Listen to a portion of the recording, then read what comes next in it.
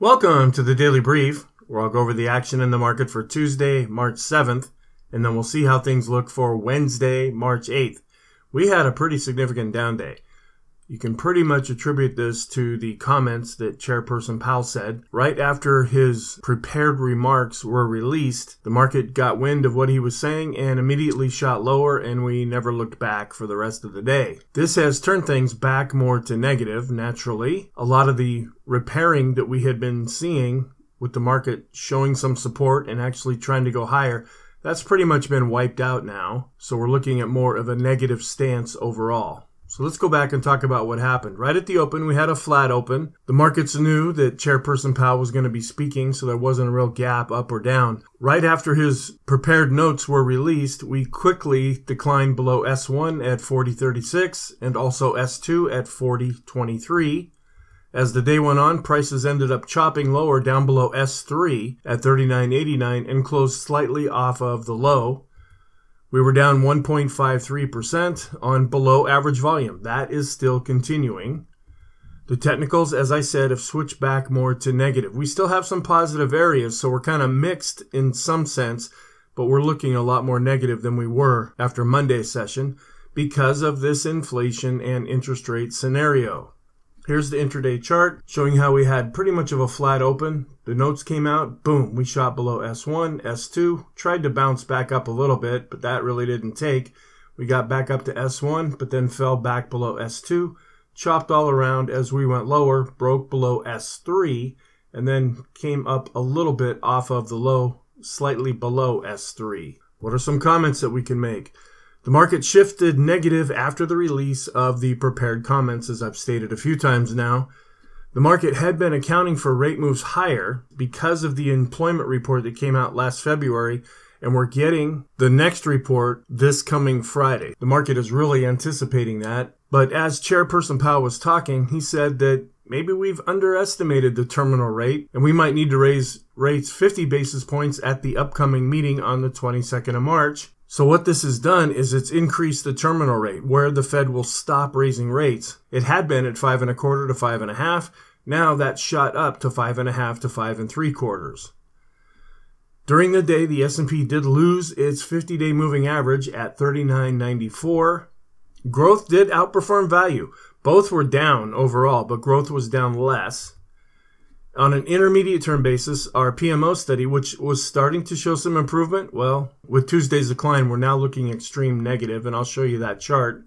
The dollar was up pretty strong. It likes the idea that interest rates may be raised in the future. It costs more to get dollars, and interest rates also shot back up. So both of these together produced a lot of headwinds for stocks. We still have all of our yield curves that remain inverted. Sentiment is still at neutral. We're at 48 where we had been at 53. We're kind of tipping a little bit more to the side of negative. Our trend is still positive. The green line's still on top, but it's really coming down and the red line's really going back up, and I'll show you that chart. We are below 20. I've switched our bias to negative with the down day. I've kept our momentum at mixed because we might have overdone it a little bit on a short-term basis. Looking at the reports that came out, we had wholesale inventories were down 0.4% as expected. Last time they were up 0.1%. Consumer credit increased by $14.8 billion, which may seem like a lot, but they expected it to be up $22.9 billion. Last time it was up $10.6 billion.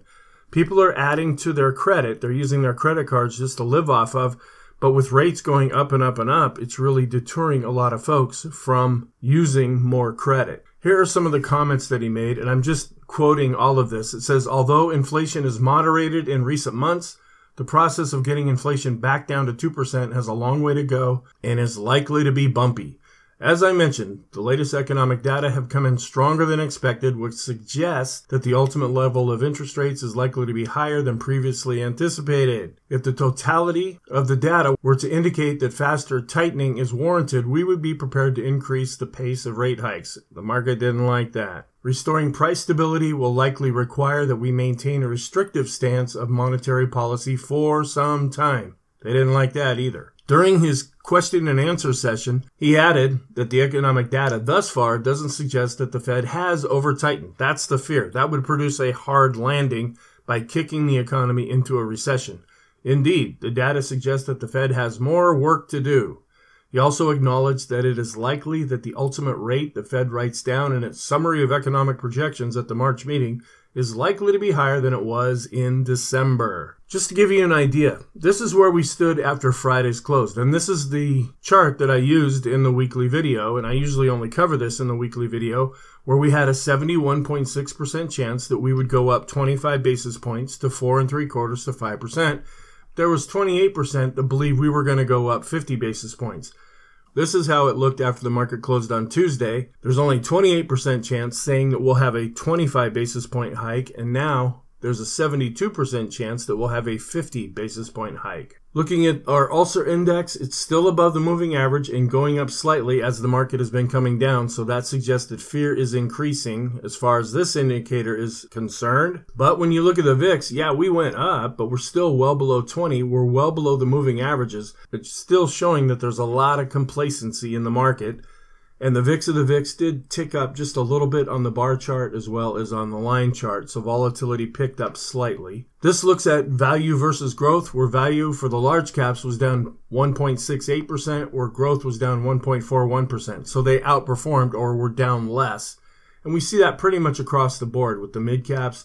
Small caps were more even, but still growth outperformed just slightly. This is what I'm talking about on a one-day basis. From Monday to Tuesday, the advanced decline ratio was really extreme negative, so we might have gone down a little too far too fast. Doesn't mean that we'll stop going down. It just means that we may not continue to go down as fast as we once were going down, or we might even see a bit of a bounce. I showed this in yesterday's video, and it was a little hard to see, but we came right up to this anchored moving average going back to the all-time high. We hit that as resistance, and we've been coming back down. Also, I showed this. We came right up to the 20-period simple moving average of the high. We hit that resistance and have been coming back down. The force index, which had been positive, has now switched over to negative, and this is a short-term indicator. Here's our ADX showing the condition of our trend, where it's continuing to fall. The ADX is just going down, down, down. It's well below the moving average. It had looked like it was trying to turn back up, but after Tuesday's session, that wasn't happening. The green line is still on top, but it's declining as the red line is going up, so we may see a cross very soon if there's continued weakness. The daily chart shows how we lost this pivot level, came down, and we also lost the 50-period moving average. And at the bottom, you see where volume continues to be below average. The stochastics are negative in the short term, where they've turned back down. They're rolling over in the intermediate term, and they look like they were turning back positive in the long term, but now they could be beginning to roll over again. We closed during Monday's session right below the 20-day simple moving average. Well, we lost both of the 20-period moving averages. So on a short-term basis, this has turned things back negative. Here's the 50-period moving average where we lost that as well. That's turned it more negative in the intermediate term. And then this is also an intermediate term where we're still above the 100-day simple and exponential moving averages.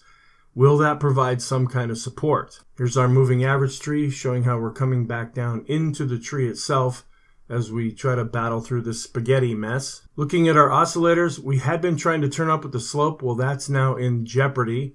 The TSI hadn't crossed yet, but it's now starting to roll over. Intermediate term, we're still negative even though these are showing some improvement.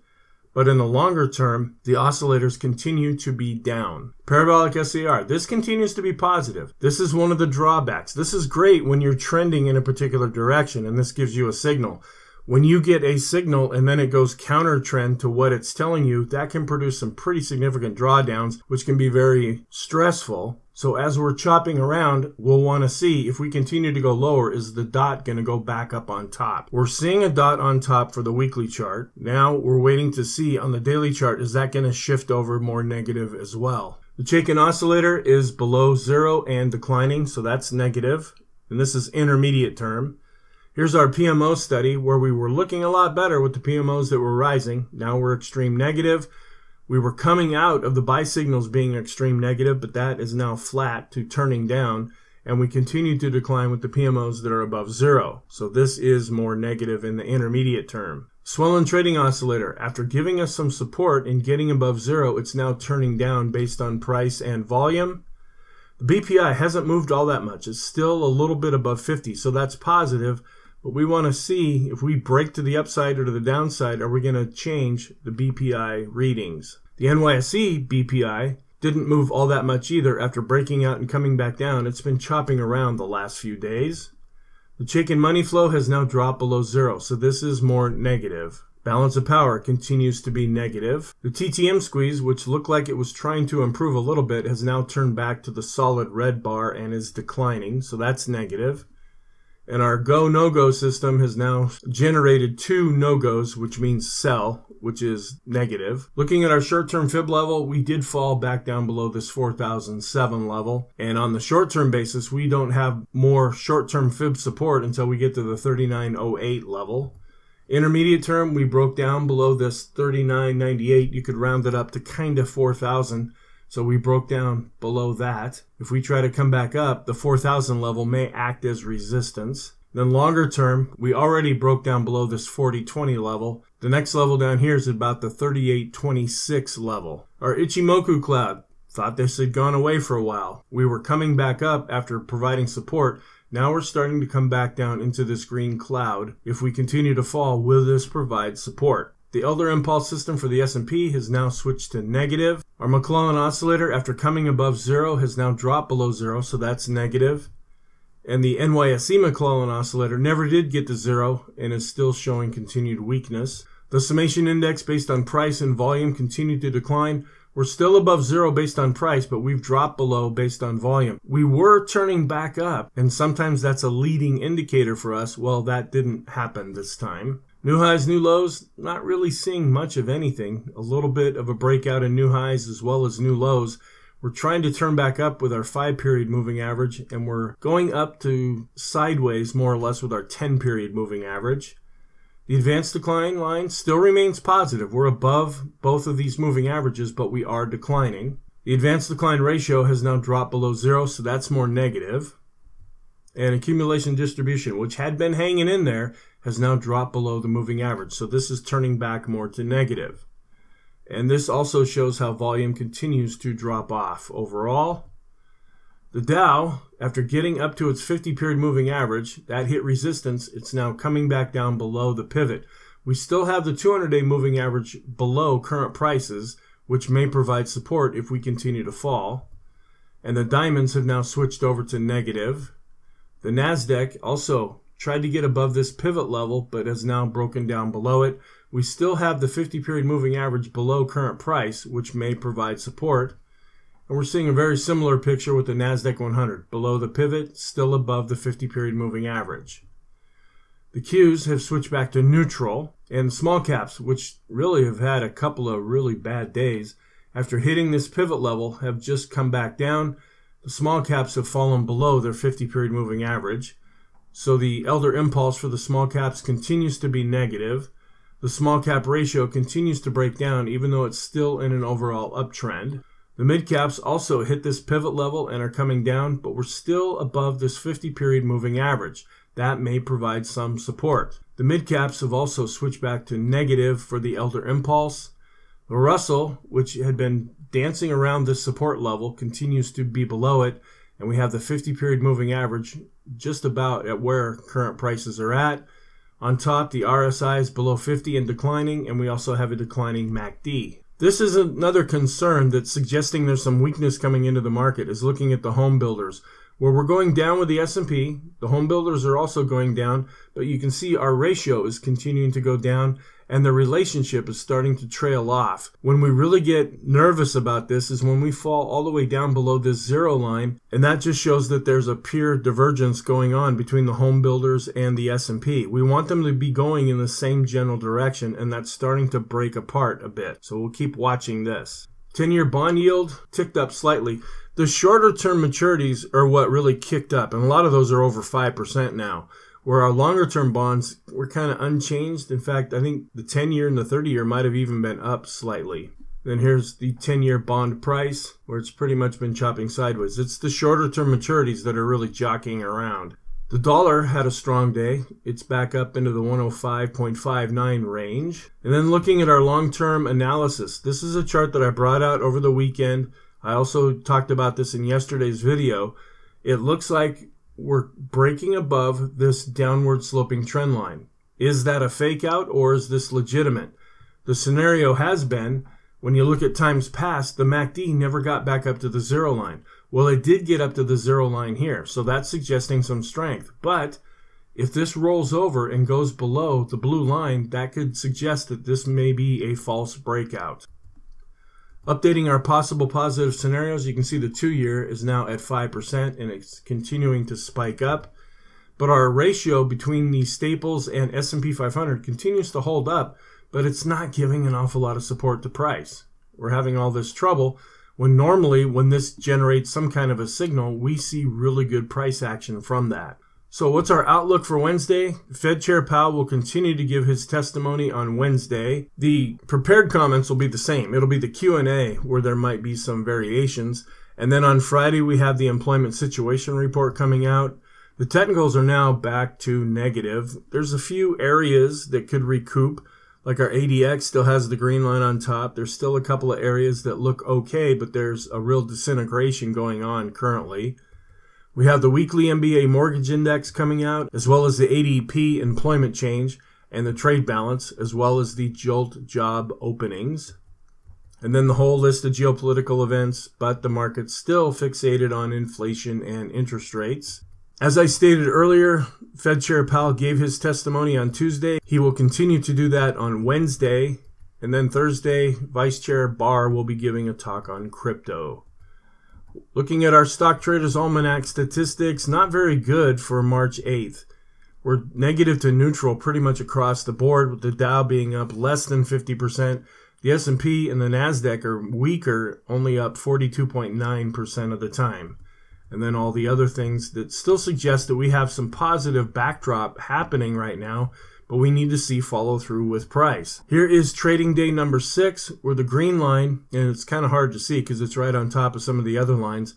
The green line is the S&P in a pre-election year, which is where we're at right now. That continues to decline from day 5 to day 6 and into day 7. But we're still in this overall positive seasonality for the month of March in a pre-election year, after we've had a bear market in the midterm year, which is exactly what we had. And this is also showing that we are in the sweet spot right now if the S&P is going to continue to go higher, but we're just not seeing that yet. So our scenarios, technicals are negative, but we're not trending right now. And we can't go with the up one because things are turning back much more negative. And we continue to go with the sideways scenario because the ADX is weakening, it's below 20.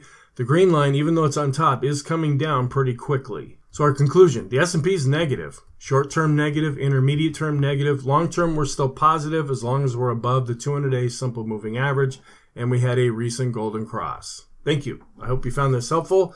We'll fall back and regroup after Wednesday's session and see if things improve or if they continue to deteriorate or if we end up going sideways. If we do have a pretty much unchanged day, it's probably going to shift things back a little bit more negative because there'll be some carryover momentum in some of our indicators. So have a great day, and I will talk to you in the next video.